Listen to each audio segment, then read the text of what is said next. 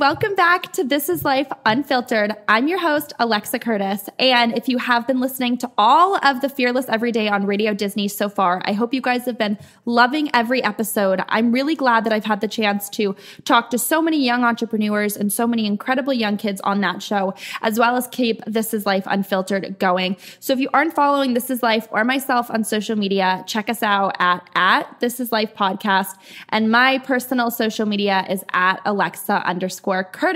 Today, I've got a guest on who is highly recommended to me by multiple people, and I never get like this many DMs in a row about like who to get on a podcast. So today I've got Houston Kraft on. Thank you for being here with me today. I like it. I like that people like me. That's nice. Yeah, well, you have started two really incredible companies. You're 29. You're originally from Maine, so East Coast is the best coast. I'm convinced. But tell me everything, like how you got into doing so much good in this world. Well, working on doing good in the world. A lot of what I do revolves around, like, the premise of everything is that our life is relational, right? Like, whether we like it or not, it's our relationship to our family, our friends, ourselves. And I've been just really lucky that, between family who is crazy supportive, maybe sometimes like aggressively supportive, between friends who inspire me consistently, and mentors who have taught me, what it means to what good looks like in the world. I do what I do today in large part because I've just been inspired by lots of other people who do this work well. You're incredibly humble. That's what I really like automatically just after meeting you is for 29, you're so successful and you've just got this humble personality about you. But take me back to high school, even college. You went to a small college right in Maine. Mm-hmm. And how did those experiences shape you to create CharacterStrong and choose love? Take you back to high school. Not everyone wants to go back there. We were just having this conversation with friends the other day of what was the low point of just your style, and what did you get into that you regret a little bit? And my sophomore year of high school, I wore pajamas every day. I had long hair, but I don't have flowy surfer hair. It's thick, so it was kind of more helmety. So I don't always love to go straight back there, but there was towards the end of high school, I found my people in my senior year. Some friends and I got together and we started this thing at my school called RAKE, Rake. It was random acts of kindness, etc. We created it with the premise of every week, how do we make time for the intentional practice of kindness? And so we had a big wooden garden rake. That was our mascot. And once a week, we would get together and talk about kindness and why it was important, why the world needed more of it, why it was hard. And then the most important part of the club was we would leave the room and we had a mission. It was less random and more intentional practices of kindness, but the only two goals were to meet someone new and leave them better than you found them. And we would talk about what that looked like. How do you intentionally put yourself in that space of discomfort? And then how do you meet people where they're at in terms of what they need, right? Because all of us give and receive love in different ways. So that was kind of what the club was all about. And that experience in high school for me was transformative in the sense of that experience of giving kindness is always so profoundly rewarding that my life in many ways has become about figuring out how to help other people experience the joy that comes from altruism, right? It comes from giving. The very first meeting, we bought 24 donuts and we ate one and then we were supposed to go give one to someone else. And we talked about the distinction in happiness, the happiness that comes from selfish, I'm going to eat this donut and it's going to be good for the 30 seconds that I'm enjoying it, versus the happiness that comes from giving it away to someone and seeing that expression of what is this about? And that the exercise of kindness and realizing that the joy that comes from that is always more profound, always more permanent than selfish joy. So fast forward however many years later, I've been trying to figure out how to give out lots of donuts. How old were you when you started that? The donut thing. 17. Wow. Okay. So you always kind of knew that it seems like you just wanted to do something really powerful to give back. Yeah. I think with most things in life, especially when you're doing good things, at some point it starts selfish. Mm-hmm.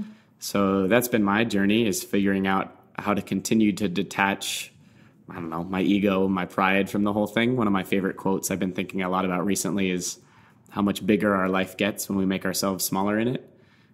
So the ongoing process for me, even in doing good work, we always have ulterior selfish motives. And I think the ongoing, probably lifelong work is figuring out how do we continue to detach ourselves from expectations and from the need for recognition, and from the need to make it all about you to like truly and generously give. One of the things that we talk about a lot at CharacterStrong is what does it mean to serve the work? And serving the work is different than serving people, because when we serve people, sometimes we have an expectation of what we get in return, right? We want gratitude or we want appreciation, versus serving the work, which is like the work is kindness. And sometimes you're kind to people and you don't always get it in return. And sometimes you're kind to people and you don't get a thank you or an acknowledgement.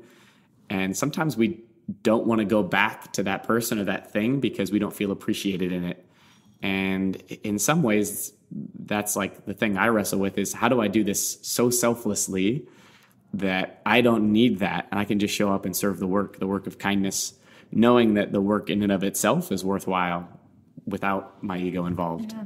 I've got to ask, do you meditate? Like, are you spiritual? Do you know what Headspace is? I love Headspace. Because I had the founder, Andy, on this podcast. No way. Yeah, he's awesome. And I just feel like you're like a good like model for somebody who probably meditates and is just super zen all the time. I try to do some mindfulness stuff, some reflection stuff. A lot of my work is like figuring out the process of self-reflection.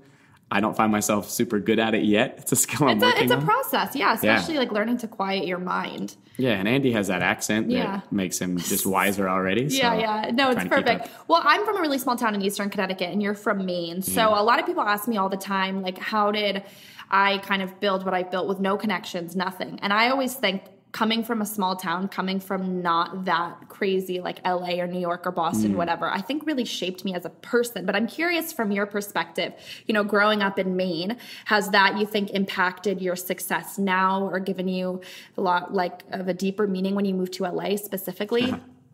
Yeah, Maine was, you know, formative. I think growing up, mostly like my main years were in Seattle, a small town outside of Seattle called Snohomish.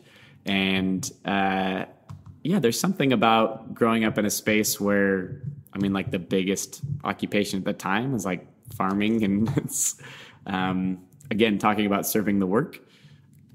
Growing up in like a family-oriented, small-town community kind of space was the best. I mean, it reminds you that this world and this life is about people. And sometimes we forget that, like, one of the things we talk about at CharacterStrong again is this idea that we manage things and we lead people. So sometimes we get caught up on like trying to lead people and it becomes very transactional, right? Like we're trying to get something from someone always. And I feel like that can be the mindset of Los Angeles, which is as soon as I'm talking to you, the energy, the mindset is what can you do for me?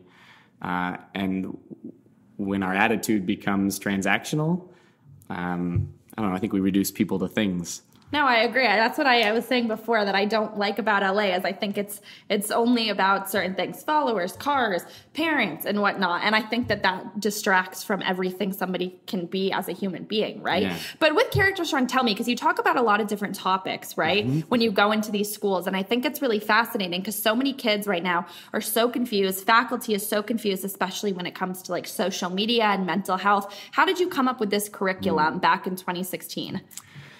So one of the things that I've realized working with lots of students and educators, specifically more my work is with educators, counselors, administrators, classroom teachers. And it's profound to know that educators are walking out of college super prepared to teach their content area, but there's no direct training around how to teach behavior. And what the research or data would show is that the average student today has as much anxiety as the average psychiatric patient in the 1950s. Yeah, I've read that. Yeah, so as anxiety goes up, empathy naturally goes down, which means like when we're talking mental health, what we're really talking about is not only a gap in wellness, like personal wellness, it's also a gap in like compassion, right? Because as I'm more and more worried about what's going on in my life, I have a harder time worrying about what's going on in yours. So we're a big believer at CharacterStrong that if we don't help teachers learn how to teach social emotional skills, how to teach character, how to teach really in some ways behavior, then we're setting them up for failure in classrooms where actually like a lot of the work that they need to do in classrooms is less content area and more behavior.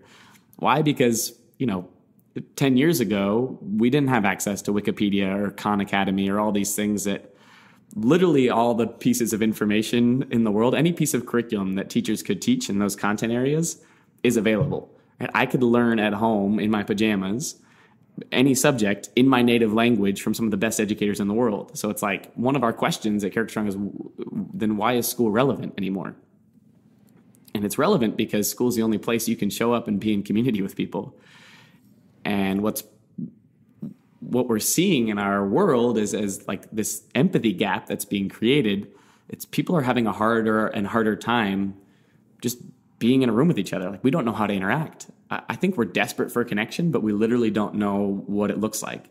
And so if, as educators, we don't take that opportunity to teach young people those things, then we're missing out on what I think education literally needs to be about today, right? Like, we still need to teach content, but I think the other half of teaching kids now is how do we teach people to be in community, how to agree to disagree, how to engage relationally, how to fill that empathy gap by helping people practice things like mindfulness, practice understanding how to wrestle with anxiety. Because if I don't know how to regulate my emotions, like my friend Andrew Fuller out of Australia, in his research, he says that the number one indicator of fulfillment in life is the skill of emotional regulation, which is just that skill of like, do I know what I'm feeling?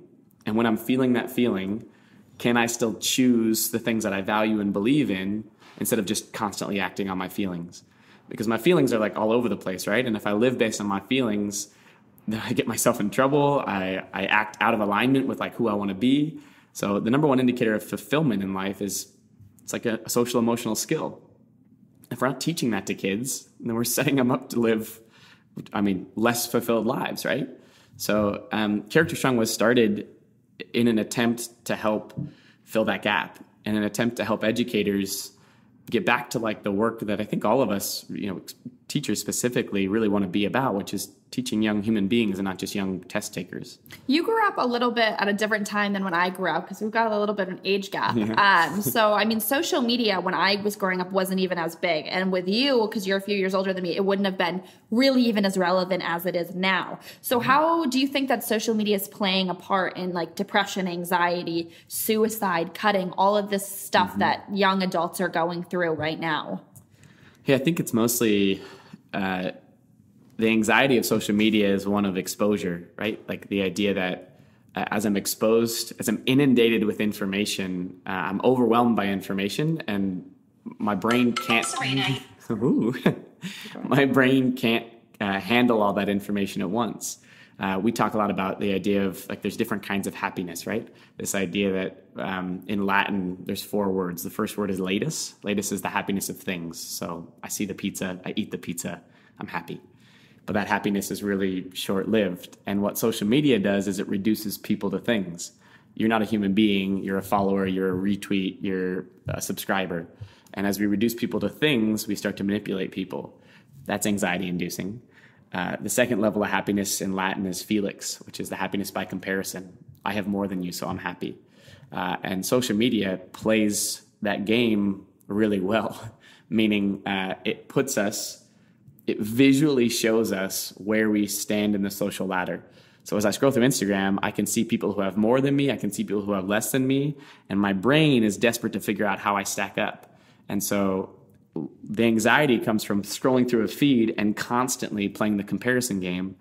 And we all know, like, no one actually wins the comparison game, right? Someone's always going to have more. Someone's always going to have less. But the anxiety that's created by constantly playing that game, constantly figuring out where we measure up, it's exhausting. It's exhausting, and more than ever, it's constant. I have constant access to the comparison game, whereas before it's only maybe when I show up in a certain place or an environment. Now it's 24/7. Anytime I open an app, I unintentionally engage myself in that process. And so we try to talk about, is there a different way to be happy? Because culture wants to convince us that it's a game, right? Culture wants to convince us that it's a competition, that if you have more X, you're going to be more happy than Y. And that never works.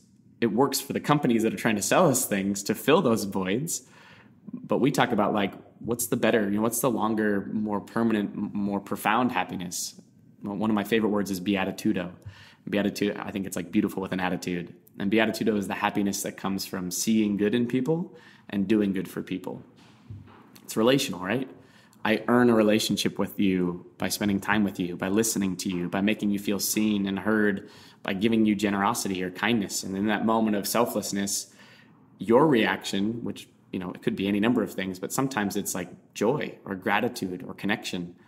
And the relationship that I form there and the happiness that I get from you when you tell me, hey, you just made my day, that's permanent. And you can't take that away from me. The challenge is it's earned, meaning it doesn't come as quickly as a Happy Meal. It doesn't come as quickly as a like. It doesn't come as quickly as like, I have better clothes than this person, more followers than this person, right? The comparison game is so instant. The things that we buy or exchange are so fast. It's quick happiness, but it's not permanent happiness versus beatitudo, which is relational. And it's like, it's work to be with people, right? It's work to earn relationships, and it's work to be in community with people because people can be frustrating and messy. We don't always agree, and we don't always get what we expect in return from them. But that moment where someone says, wow, thank you. Like that just made my day. One of my other favorite words is mudita. Mudita is a Sanskrit word. It means vicarious joy, meaning I'm happy because I see that you're happy. And there's something deeply joyful in that. Like, and Buddhists, it's one of the 4 paths to enlightenment, right? It's like that pursuit of living a more selflessly happy life, meaning my life is happier as I create joy in others. Yeah. So the social media thing for me is a distraction in many ways from authentic relationships. And so we're substituting this comparison game for true connection. And we're being sold this false bill of goods that this comparison game is going to make us happy. And at some point, I think all of us are realizing this isn't working. Like, I'm at home, I'm isolated, I'm lonely, I'm anxious, and I'm depressed. What's wrong? And we're scrolling through our Instagram, and it's like, well, maybe this is what's wrong, is we're never going to win this game. And the longer, more challenging, but ultimately more fulfilling game is the exercise of kindness. Yeah. A lot of people who are listening might be thinking, like, this is such a silly question, but like, how did you become the kind of way that you are? I mean, you think very deeply, it seems, compared to a lot of people who don't think as deeply. Like, you seem to like really analyze everything in life. And I think a lot of people just kind of glide by life or get so frustrated on social media or in their jobs, and they want to pursue what they're doing on the side, and they just can't get the mindset to do it. And it seems like you've put all of that into one. So I don't know, how would you answer that question? Like, where do you think that your level of curiosity, I think, about life came from? Yeah, there's some quote about the unobserved life is like not worth living. And I think there's honestly, I mentioned it earlier, but this, like, the skill of self-reflection feels fairly new to me personally. But it has been my job for the past 8 years to figure out really, like, how do you communicate and explain and help people experience kindness in a rich and meaningful way. So in many ways, the deeper I get into this work, the more obsessed I become with, wait, why aren't we happy? Why aren't we doing this thing that we all know is worthwhile and important? And yet, like, there's a gap, right? There's a gap between what we believe in and what we actually exercise. There's a gap between what we say we value and how we actually show up and practice it in the world. And that's frustrating. And more recently, I've become kind of, I suppose, obsessed with that question of not whether or not kindness is good or worthwhile. We all agree on that already. The better question is, then why don't we do it more?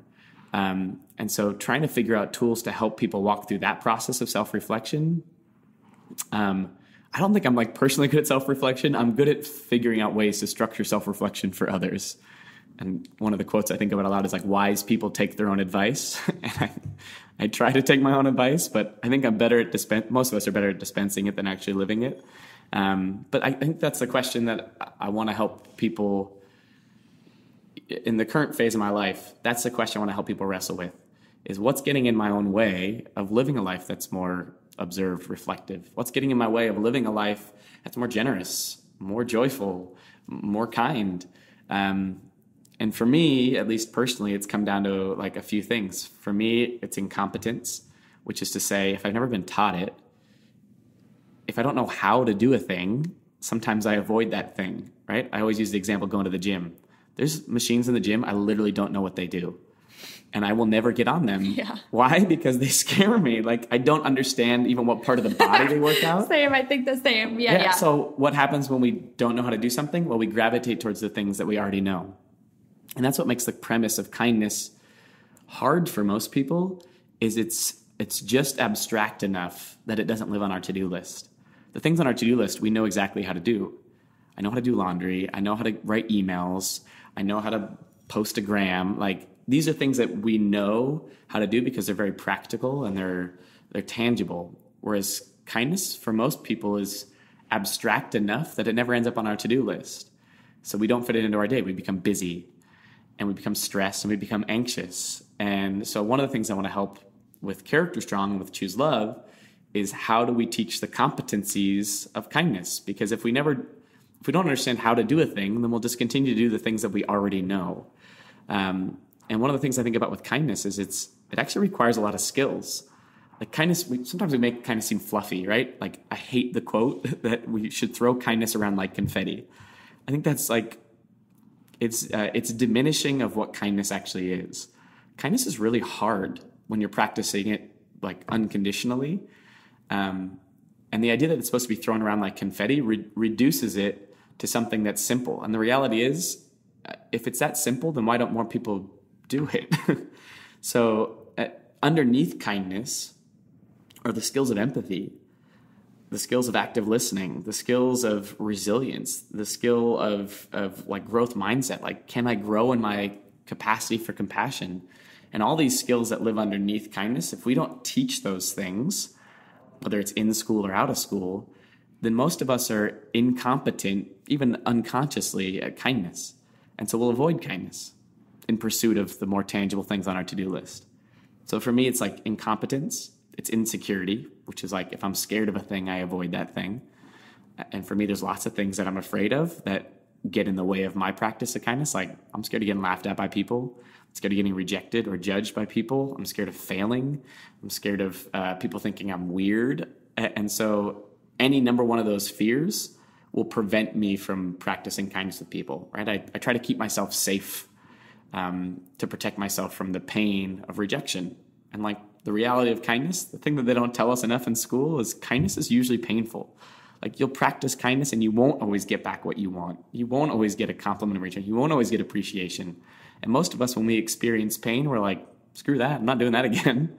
And the last one for me, so it's incompetence, insecurity, and inconvenience. And inconvenience is the big one, which is most of the time we don't feel like it, right? Like, kindness requires a sacrifice, almost always, of time or energy or money or pride or ego. And most of the time I'm tired, I'm hungry, I'm sad, I'm anxious, I'm angry, I'm frustrated. I'm any number one of those like thousands of emotions that we feel every day, especially in a place like LA where we have pressure to whatever it is. And when I'm feeling anxious or tired or sad or hungry, those emotions don't lend themselves to kindness. Like, when I'm hungry, I'm not as kind of a person. When I'm exhausted, I'm not as kind of a person. And if I don't honor the fact that I'm feeling some of those things, and if I'm not conscious of how those things get in the way of my practice of kindness, then I'm just going to continue to live my life based on what I feel. And as we look around our country, most of us are exhausted and anxious and lonely. So when you feel like that, any of those, you personally, what do you do? I mean, when you're lonely, anxious, depressed, I don't know, stressed out, what do you do first? I'm working on honoring those Love that feelings. You're saying that you're not like 100% already perfect outside of it, because nobody's perfect. Yeah, I got a lot of work to do on this stuff, but I'm working on first, like, honoring that feeling, which is allowing myself to experience it in the first place, not just like push it aside in pursuit of the next thing. I have a tendency to be always moving forward. And sometimes when we're like forward momentum, we don't always experience fully what we're feeling. So the morning I woke up and I was like, I feel lonely. And to like sit in that for a while, as opposed to just getting out of bed and like going to check my email. I'm challenging myself to let myself feel those things more often. Because if we don't let ourselves feel it, then we don't understand it. And if we don't understand it, it's hard to improve at it. Another one of my favorite quotes is, if we don't understand the purpose of a thing, we'll abuse that thing. So if we don't let ourselves understand loneliness, then we'll never improve at it. So first, honor it. And then the second thing that I try to ask myself the question is like a simple inequality. Is my fight bigger than my feelings? Meaning, is what I'm trying to do in this world bigger than me? If it's not, then my feelings are always going to dictate my actions. If my fight is bigger than my feelings, if I can make that thing that I'm pursuing, that thing that I'm like passionate about, if I can make it bigger than myself and I can align myself to that, not all the time, not with perfection, but more often I can align myself to my fight than just what I feel on a day-to-day basis. And that's a big deal, right? Like, I'm going to pursue people. I'm going to pursue kindness even though I don't feel like it. Because I've articulated, I've written down, I've said out loud, I believe in this thing. And this thing is so big and worthwhile that even though I'm tired, I got work to do. Even though I'm sad or angry or lonely, I can still feel those things. But even in those feelings, I can choose to practice kindness. And that's that skill I was talking about earlier. That's emotional regulation. I know how I'm feeling. I understand it. I'm allowed to feel that thing.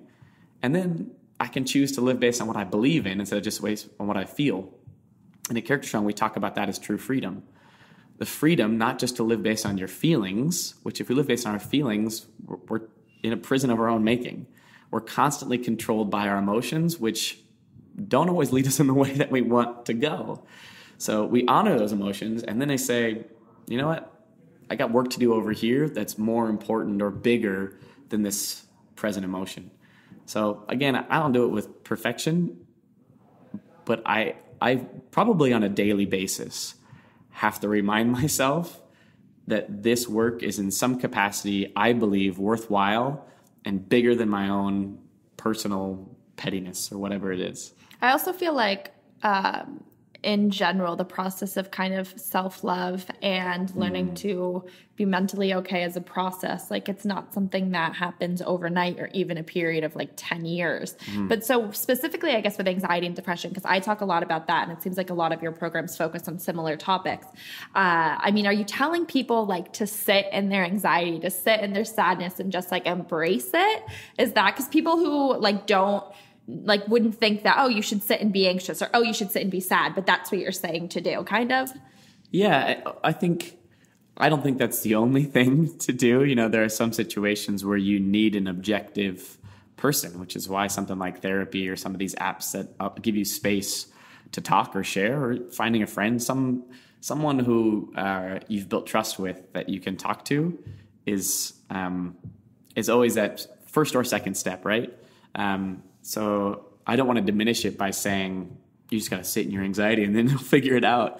But I do think it's okay emotional regulation would say that I can identify my anxiety, and then there's a part of me that has put in the work over time to observe what I'm feeling, to name it, and to be okay with it in some capacity.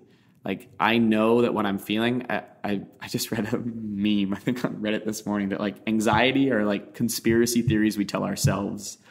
And it's actually something we talk about at CharacterStrong, is we talk about the 4 big lies.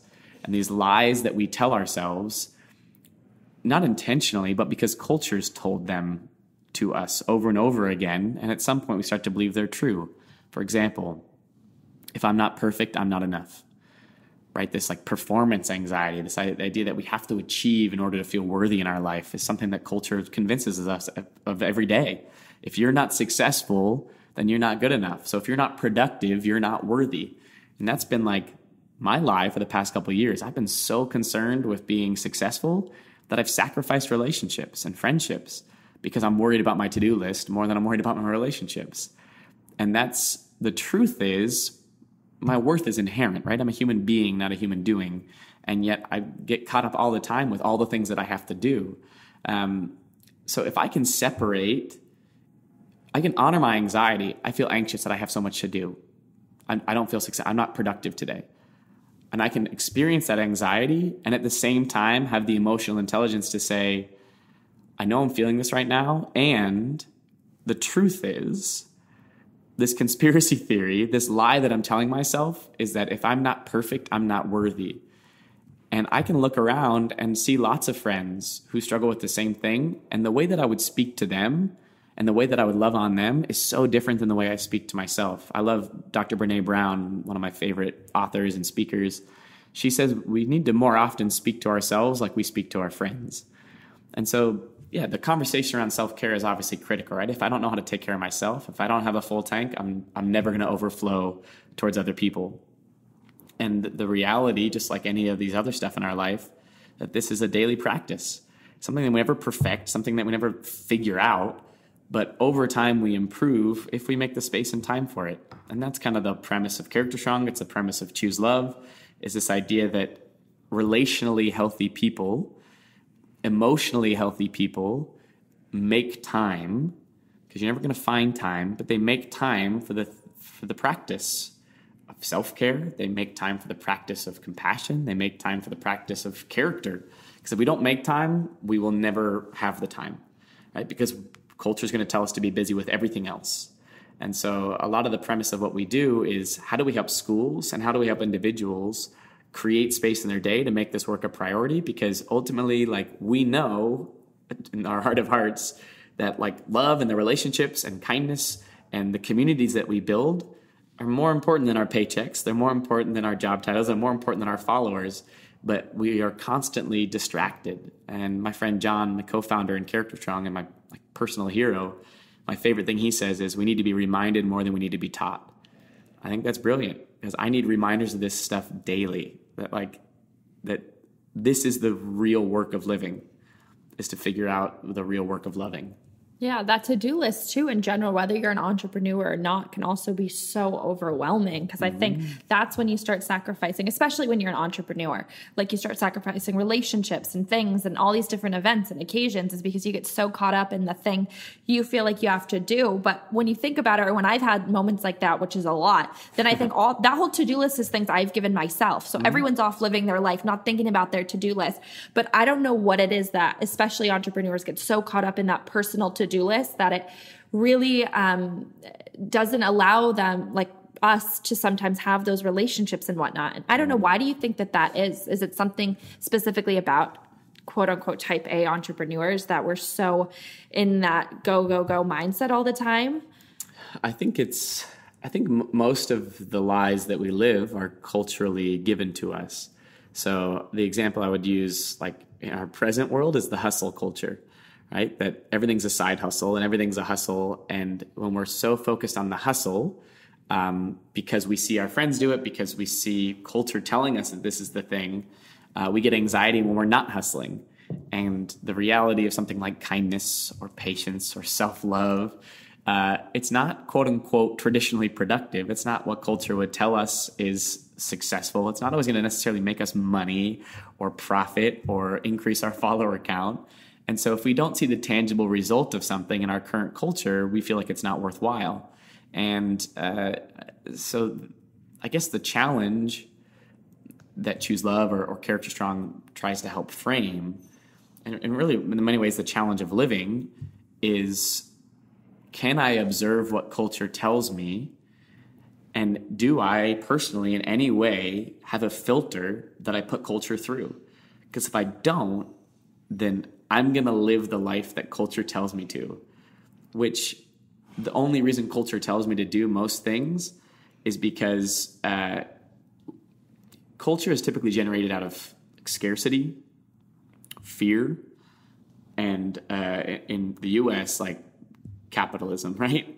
So culture wants to sell us something so people can make money. Culture wants us to feel afraid so that we feel like we need more things in our life to feel whole. And culture wants to tell us like there's not enough to go around, because when we create competition, people can sell us something. And so a lot of our culture specifically operates on that paradigm. And if we're not conscious to that, then our life is dictated by something that is arbitrarily being given to us. And that's sort of a silly way to live your life, is on the whims of people who ultimately are trying to make money off of you. And so the question that, I think is worthwhile to ask ourselves is, do we have any filter that we put culture through? I know this is the unfiltered life, but like unfiltered conversation, I think we need filters in our brain, in our hearts, in our lives to determine, who do I listen to? Why do I listen to them? And if I don't have answers to those questions, it starts to help remind myself that maybe a lot of my life is being lived on lies that I was convinced of for no other reason than to benefit someone else. And so if you want to talk about like fearless living, if you want to talk about courageous living, it looks like a life that has been intentionally designed by you to take ownership over the culture that you want to live in. If there's something about this culture that you don't like, or that you think is worth being different, then you got to do something different. And you have to challenge the way culture presents it to you if you're ever going to show up in a way that's courageous.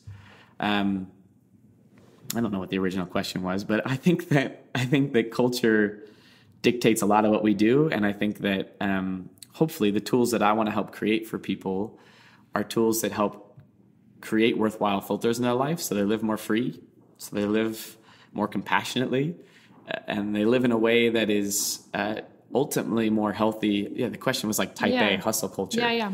And we get that dictated to us. And it's like, pause, chill out for a second. Is this the anxious life that I want to live? Or is there something different and more worthwhile? Mm-hmm. And if there is, the cool part about life is like, I get to determine that for me. Yeah. I've read a lot of different studies about specifically like the Gary V, the hustle, like that it doesn't positively impact young people because they get so caught up with this.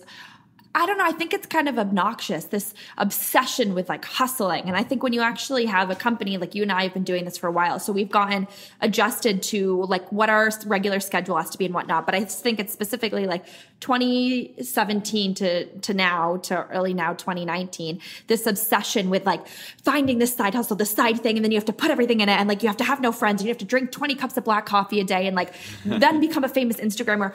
And I just look at these kids and I'm like, this is not what it's supposed to be. It's not supposed to be about all of this. But what do you think about that? I mean, specifically him, because I know a lot of people have great things to say about him, and I've never read his book, but there's also, I think, a lot of negativity around that word hustle and that negative obsession with like never stopping at all to just take a moment and breathe.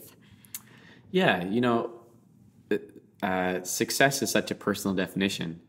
So if Gary's version of success is how he describes it, then and other people believe that definition of success, then he's a great teacher. And I would never presume to give people their personal definitions of success. So if that is your definition, I guess the question that's worth asking though is like, is that your true definition of success? And if it is, who gave you that definition? Where did it come from? Is it a byproduct of your exposure to culture, or is it something that you wrestled with internally and said, no, this is what I want to be about?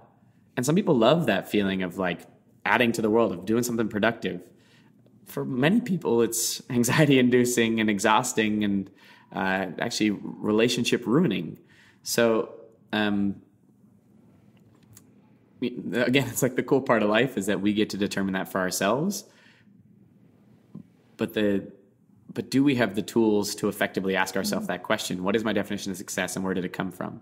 My friend Kyle, he's a great speaker, works in schools and conferences, and he's one of my personal creative heroes. He's like brilliant. His brain just operates different.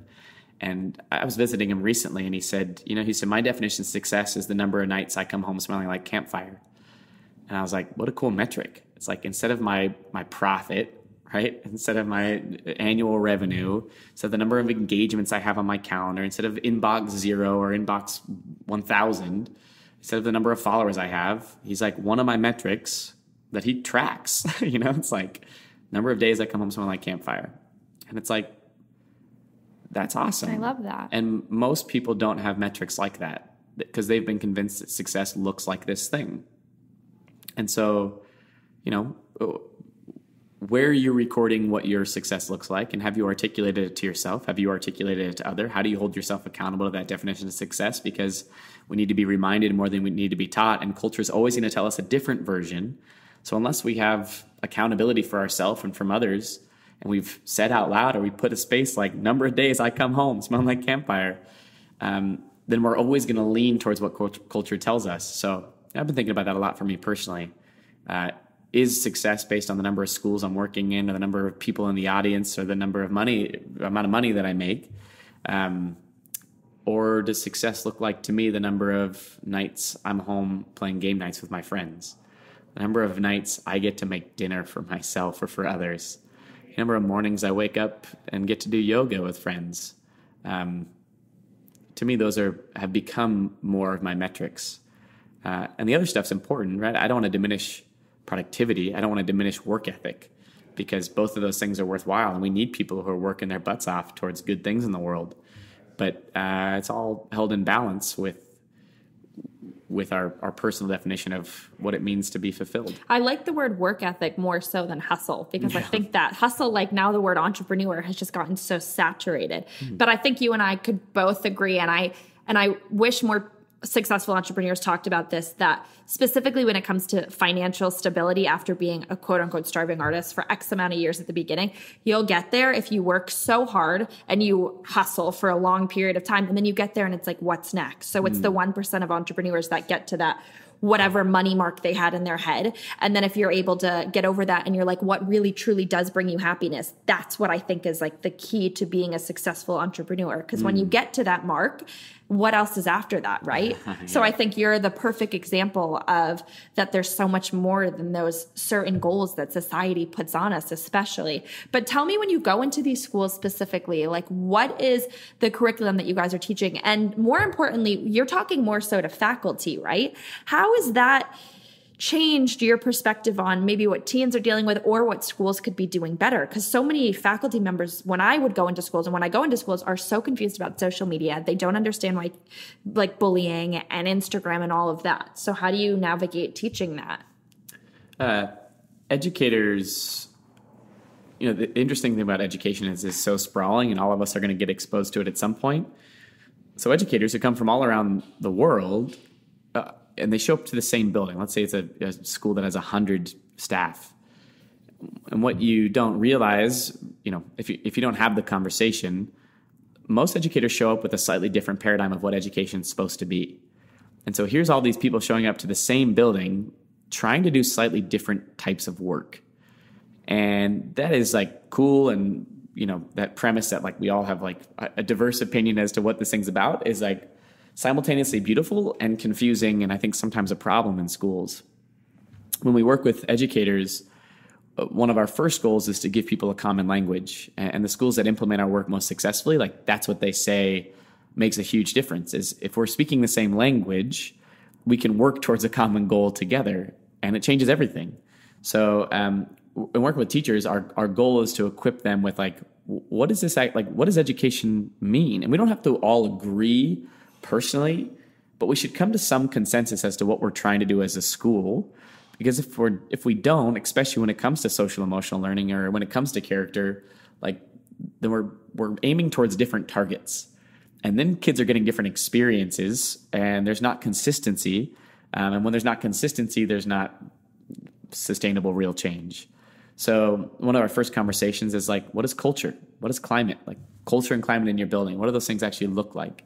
We talk about, sometimes kindness gets looked at as this fluffy thing, and we have like a kindness week and we throw kindness around like confetti.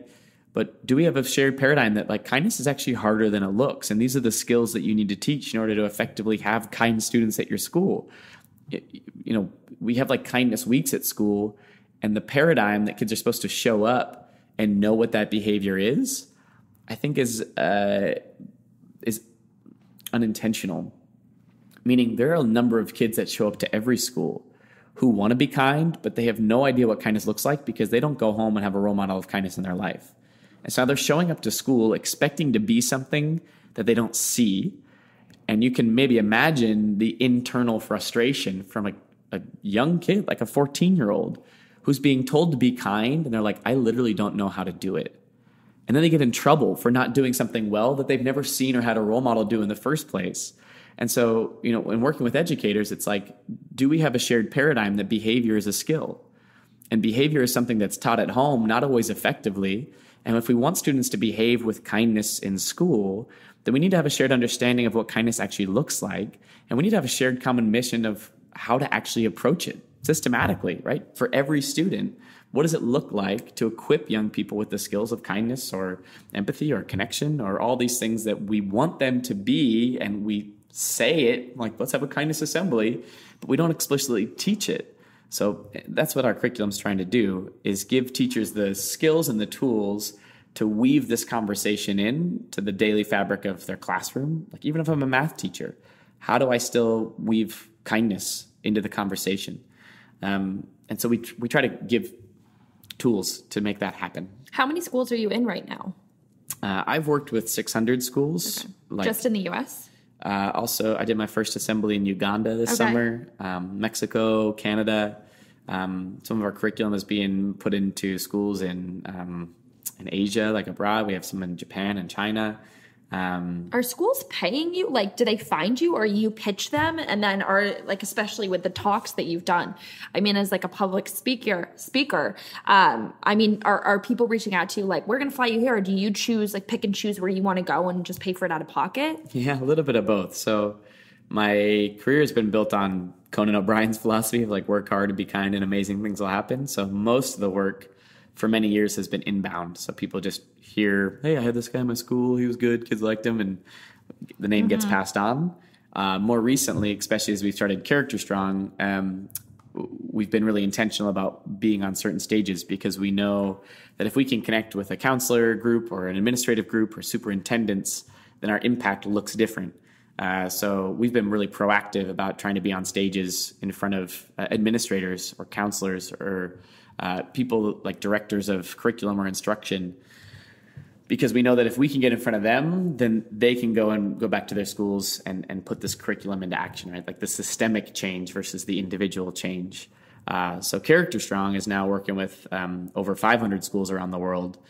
We've trained nearly 2,000 educators and more when we go to their schools. You also have a team of people, so it's not like you're taking this all on. Like you're dividing and conquering, right? Yeah, equip other people to teach the message is the goal for the past couple of years and moving forward. Many hands make light work for sure. Yeah. Oh my, I'm just so incredibly impressed by you and all of these companies and whatnot. I mean, what do you like? What's your day to day? Because I think you could be considered a public speaker, an entrepreneur. You have two companies. You're also like kind of an Instagrammer. So what's like a day to day in your life? Is there one thing that you do every day that stays consistent? Is every day different? Yeah, no, consistency is something I'm working on because I think pieces of it are healthy. But I also like the freedom and the weirdness of my day-to-day life. So as an example, this morning I met with a really lovely French woman named Magali, she's doing a PhD studying the different words for love, which is something I talk about. So we talked about that, and we talked about how our lives overlap. On my drive here, I talked to my co-founder, John, about our first webinar that we have coming up and the content that will go in that. I get to be here with you this morning, and I drive from here to the airport to fly to Wenatchee, where tomorrow in Washington, I'll work with a school in the morning, and then I'll work with the Hay Growers Association in the afternoon. I'll drive with John back to the other side of the state. We'll film a video for some digital content, and then I'll fly to DC to speak at the character.org conference. What's your advice for any entrepreneur who's listening who is struggling with finding balance? Ooh, yeah. Again, wise people take their own advice. The balance, I think, is a natural byproduct of determining what success looks like for you, and then having accountability and discipline to stay true to that definition of success. Meaning, literally last year is the first year that I said, I'm only going to work this number of days at these types of events, put it on a calendar, and the discipline to say no to things that seem like a quote unquote good idea at the time, but you've already reached your limits that you've self-imposed. That's my ongoing work, right? Last year I said, I'm only going to do 75, ended up doing 90. this next year, I'm like, I'm only going to do 60. And I'm trying to get more disciplined at saying no to the things that I know allows me to say yes to other things in my life. Because my definition of success has changed. It says my success looks like being home on certain days of the week. It looks like having opportunities to have these types of conversation, these types of meals, this smell of campfire. And if that is my true definition of success, then it makes my ability to say no rooted in something I believe in. It's not just no arbitrarily. It's I say yes based on this criteria. And if it doesn't meet that criteria, I have not only like articulated why I'm saying no, logically, but I can also feel good about it internally because I'm clear and excited about my personal definition of success. So I can say no to potential customers being like, I'm really sorry, but X, Y, and Z doesn't meet the criteria right now. Maybe in the future we could do A, B, or C. And then internally I get to like celebrate being like, I'm only going to be on the road 60 days, and it gives me opportunities to pursue the relationships and the community and the balance that I really love that I've articulated to myself. So you're 29 now. So where do you see yourself in 10 years or 5 years? Dang, who knows? What's your ultimate goal? My goal is to live a life that is rich with community and as many points along the way as I can, rich with generosity and impact. So I've been told that to think 5 years out is overwhelming in some ways. I hate it. I hate it. It's my favorite question to ask entrepreneurs, but I won't ask it to myself. Yeah. Well, I think my life changes daily and certainly annually. I think it's Bill Gates says you underestimate what you can do in a day or you overestimate what you can do in a day and you underestimate what you can do in a year or 10 years. And I think that's true for me. My life has changed so much in the past year that I don't even know where I'm going to be in 2019. But to, in some ways, honor the question, I want to be in a place where I am making a consistent impact in education and in personal development around the topics of character, compassion, and love. And I want to be doing that work with people that I love and admire. Gosh, you are quite an inspirational person. I know you have a flight to catch, so I'm going to stop us here. I got to get you. I can't wait to see where you are in 5 years, even 2 years. You're just amazing. So where can everyone find you on social media and all of your companies too? Yeah, all this stuff. You said I'm a pseudo Instagrammer, which is, kind of, I don't know how to do that. You're an Instagrammer. You can say it. You're allowed to. At Houston Kraft. So Houston, like the city. Kraft with a K, like the mac and cheese. I was really hoping you were from Houston when people send me your Instagram. I do love macaroni and cheese. Yeah, so me too. Yeah. So it just makes sense. Yeah. So Houston Kraft is my personal. You can find out more about CharacterStrong at CharacterStrong.com. And then my most recent venture, which is more in like the millennial space, which is ChooseLove.org, which is how we take this idea of love and make it more practical in our life. So CharacterStrong and ChooseLove.org. Those are the places you can find me. And I don't know. And at schools, right? When you're doing your school talks. You might wander into a random middle school and find me there too. Well, thank you for being here. I hope you guys loved that episode. Check out everything he's doing. I mean, we're almost at 50 episodes here, and I'm so inspired by everyone and feel so empowered after every interview, especially this one. So check out everything he's doing. Follow everything. And I think also you would agree with following people on your social media if it's who make an impact in your life. Because instead of going through social media and feeling bad about yourself, it's so easy to make yourself feel good about yourself, right? By following somebody like you or hopefully me or any of these other people out there. But yeah, that's a wrap, you guys.